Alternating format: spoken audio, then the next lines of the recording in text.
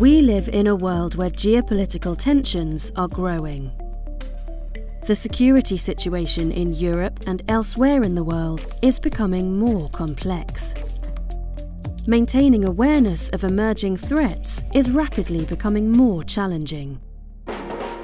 In order to protect our societies, our countries, and to counter threats in military operations, it is important to keep ahead of these evolving threats. Utilizing the right information is essential, and using the space domain is crucial to retrieve information in a timely manner. By using new satellite systems and new emerging technologies, we are able to gather more detailed information and get a better understanding of what we are facing.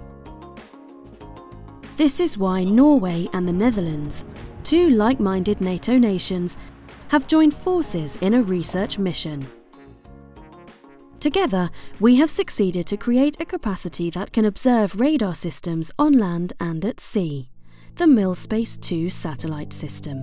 These two satellites, BRIK-II and Huygens, work together in formation to better detect and improve geolocation. By working together, combining our knowledge and experience in this research mission, we have demonstrated a unique and vital capability as a foundation for future operational capabilities. We rely heavily on space technology in our daily lives.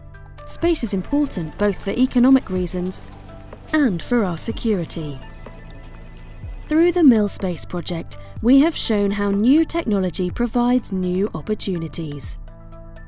These satellites can give decision makers a better situational awareness, and therefore we see this project as an important step towards protecting our societies and our values.